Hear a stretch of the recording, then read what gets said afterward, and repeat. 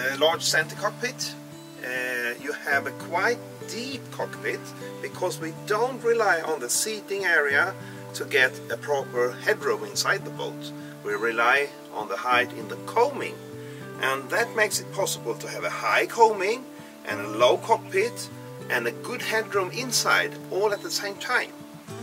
And the cockpit is so large that we can offer a big fixed cockpit table in high glass varnish teak with a good handhold, folding leaf on both sides, and really stable. The helmsman's area is slightly elevated compared to the rest of the cockpit, and in that way you get very good visibility forward, and still you get a proper coaming around here, and at the same time we gain extra space into the aft cabin and into the aft head. We have twin wheels for an easy passage into the rest of the cockpit and back again. And because we have twin helms, we can get further out, we get better visibility forward, and easier to see the telltales in the head sail. You have control of more or less everything here. You control the engine, you have the gas lever here, you have a multifunction display for charts, for radar, for AIS. You have a bow and a stern thruster, so you can push the boat to the dock even without standing at the helm. You have autopilot control, you have ankle control up and down, and a road counter so you see how many meters of chain is out.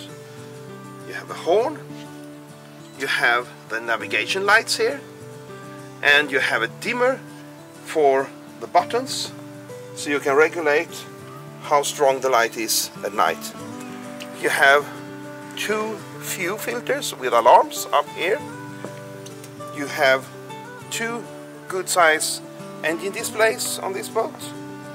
You have an emergency bilge control from here, and a main switch for anchor and for sail functions. On the port side we have the sail controls.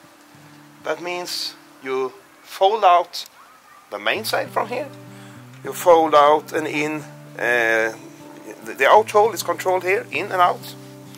You control the genoa, in and out from here, and you control a cutter sail if you have that, in and out from here. You also have an additional autopilot control here, and an additional multifunction display for charts, for radar, for AIS. You also control the winches from here, the headsail winches, and the main sheet winch, all controlled from here. And from the floor we have those, the panels that we can fold up, and we can create a good foothold, a good brace when the boat is heeling over. You have good steps here, easy to step in or out.